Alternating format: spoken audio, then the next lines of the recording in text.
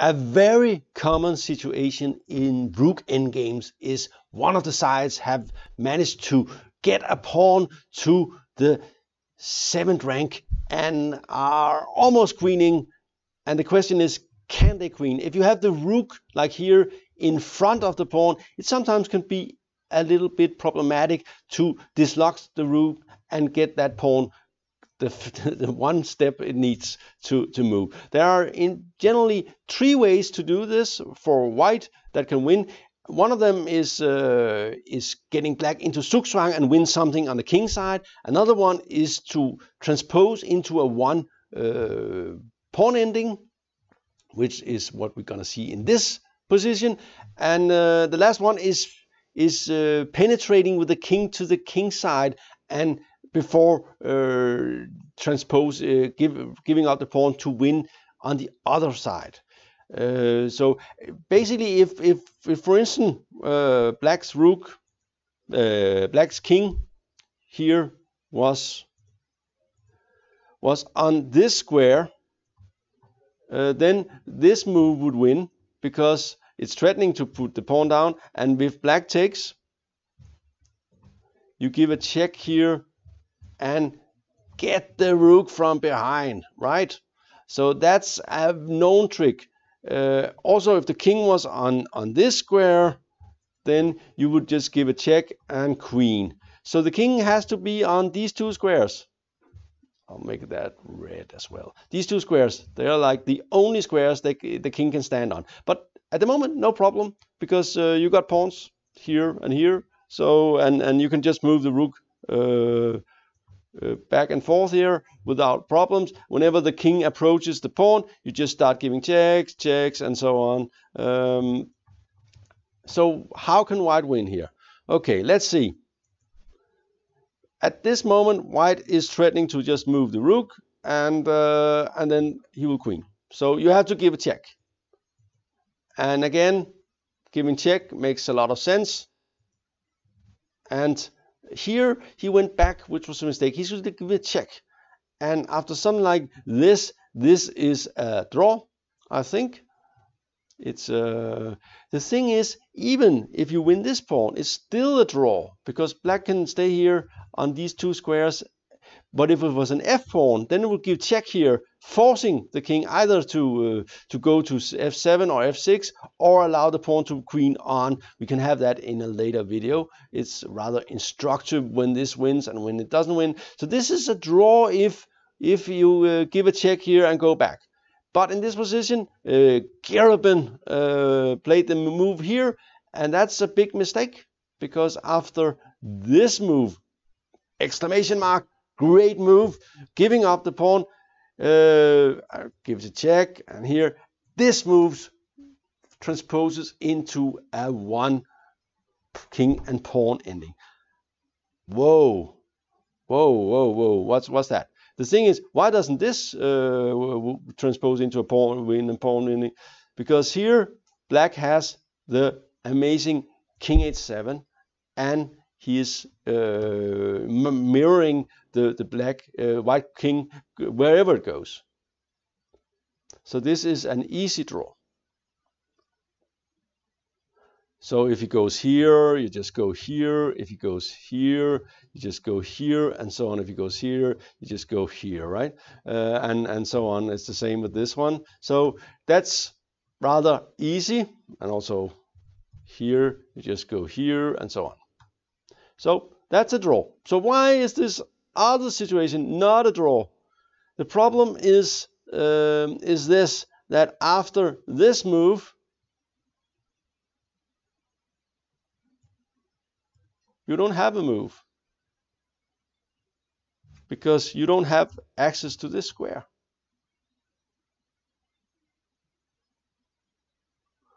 So here you try this move, and then you just put it on the same square as the king, here, here, and here, forcing, and this is coming, winning both pawns.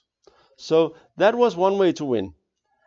And by the way, the really trick is this king h7 with the distant opposition of some sort, which is kind of cool.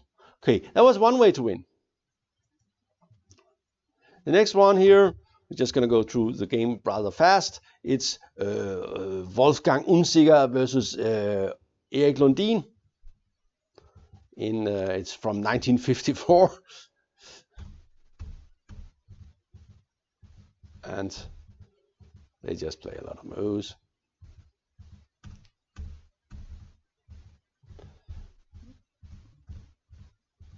We're mostly interested in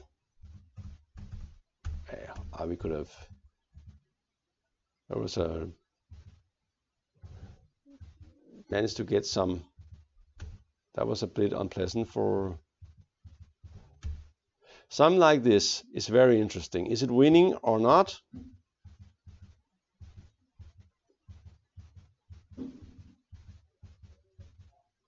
And this was a mistake. And thing is, with the a-pawn here, it should be a draw if black plays well. Here he's making a mistake. He's going he's becoming too active with the king. And this is a problem, having to weaken the king side like this.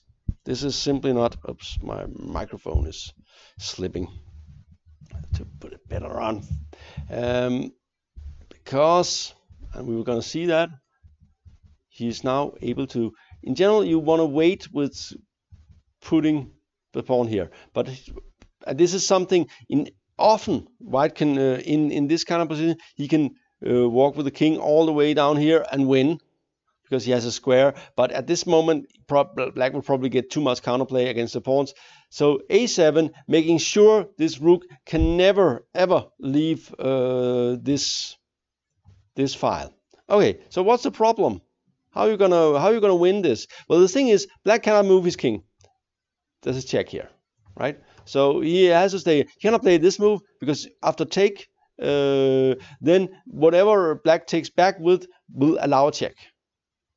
So he can only move the king now. So so that means that white can do something very smart.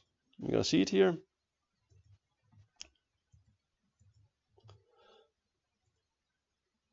And he does attack here, but it doesn't matter.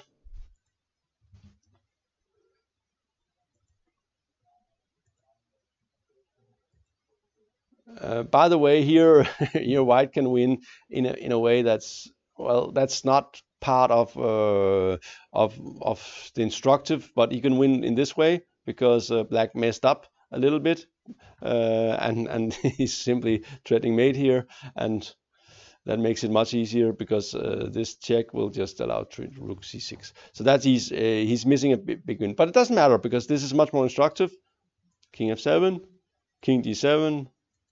And I kind of like this maneuver. So you move your king all the way here, and then you move the rook and check, and winning this pawn and getting ready to win this pawn as well.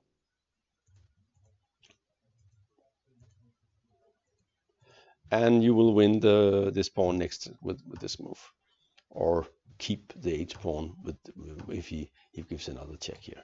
So that was kind of instructive, right? That was a cool way. Okay, let's get back to understanding this with the f pawn.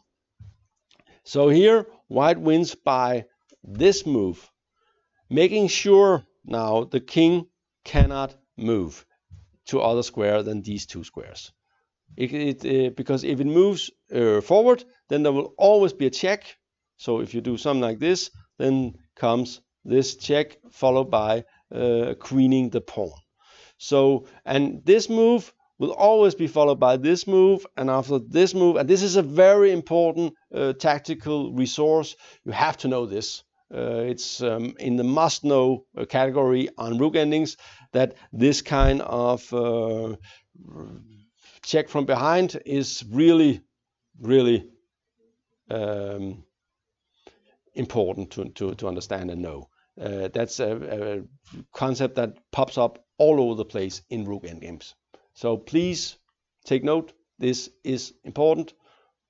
King cannot go anywhere. So okay, but how is white gonna win? Well, he can move the king because this rook cannot leave the a file. So then comes just rook somewhere.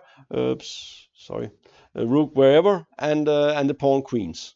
So here like this or whatever, doesn't matter, and then comes this, right? So you cannot move the rook from the a file, but you can play king d7. Okay, so the king is approaching the rook, but what then? The rook goes here, and we know that if the king goes up here, then you'll just start giving a lot of checks, and then at some point return to the a file. So what then? King c5, rook a6, king e5, rook a5, king e6, and here we start to see it. It's a zugzwang, because the rook now cannot, if it's moving, then you will lose this pawn.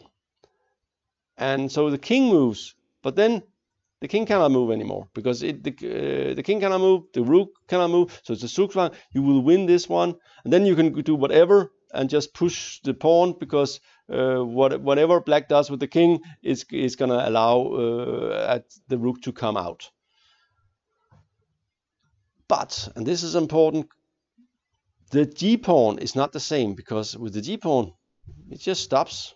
Black just sits there, and it's just not going to go any further. So the d-pawn and a-pawn here, like this, does not win. But an f-pawn wins, and an e-pawn wins, and everything else wins. But a d-pawn and an h-pawn does not win. So that's something to know. So this zugzwang is important. This was GM Talks with another Endgame Masterclass, and you're about to get really good at rook endings, right?